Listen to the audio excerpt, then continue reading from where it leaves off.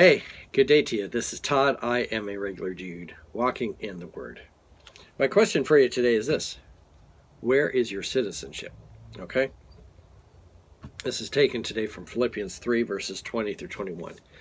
Now the question is, where is your citizenship? I'm not concerned necessarily if you have citizenship in the Bahamas or the United States or wherever. That's not what I'm talking about. Okay? Obviously, I got my American hat on, so I'm proud to be an American citizen.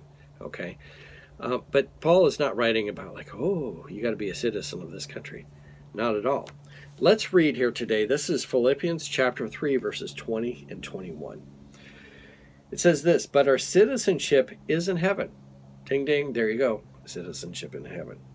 And we are eagerly awaiting a Savior from there, the Lord Jesus Christ, who by the power that enables him to bring everything under his control will transform our lowly bodies so that they will be like his glorious body.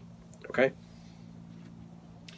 The bottom line is this. If you're a Christian, you're serving the Lord, your citizenship is not here. Okay? It's not in Florida. You're not a Floridian, a citizen of Florida or the United States, or whatever. Your citizenship is in heaven. Okay? There's a song that goes, it's an older song, that this world is not my home, I'm just a passing through.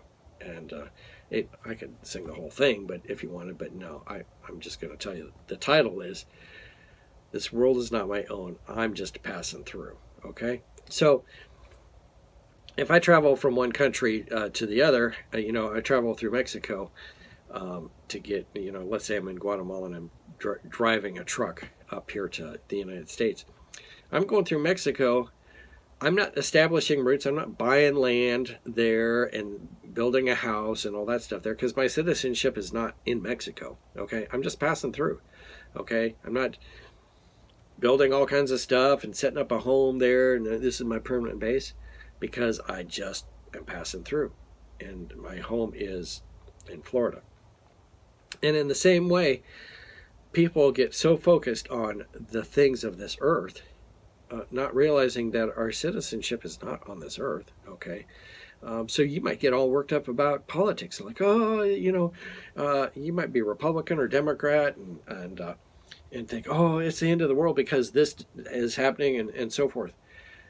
But you have to realize, too, that my citizenship is not here. My citizenship is in heaven. So you'll find that people that really, really focus on that stuff is like they live and die by the politics and so forth. Are they focused on heaven? Not really, okay? Our focus should be on heaven and bringing other people into the kingdom. Here in the United States, we're having a challenge now of like, do we want more citizens in? And so if I go to Guatemala and I have some friends there, do I want them to come and, fill up the United States? And so that's a challenge. But with the kingdom of God, it's different. I want as many people to come with me into that kingdom as possible. So I go to Guatemala and I'm trying to reach people for the Lord and share the gospel with them and say, hey, I want you to come with me to this great place, the kingdom of God in heaven. And so I'm inviting people to come with me to that kingdom, okay? But ultimately, remember this. My life here on earth is it's just a stepping stone. I'm just stepping on through. My home is not here. My ultimate home is not here. It's I'm part of the kingdom of heaven. And so my citizenship is in heaven. My question today as I close is this. Where is your citizenship? Hey, thanks for watching. I'm a regular dude walking in the Word, and I look forward to seeing you tomorrow as we now start chapter 4 of Philippians. Lord's blessing. I'll see you then.